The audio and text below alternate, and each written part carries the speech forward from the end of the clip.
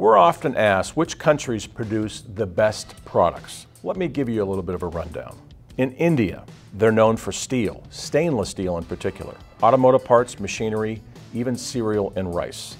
China, electronics, plastics, packaging, shoes, and mobile phones.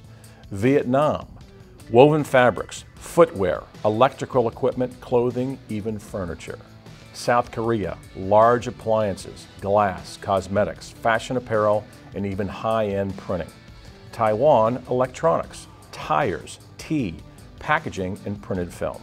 And finally, Cambodia, spices and seasonings, coffee, silverware, fabrics and textiles, even sugar.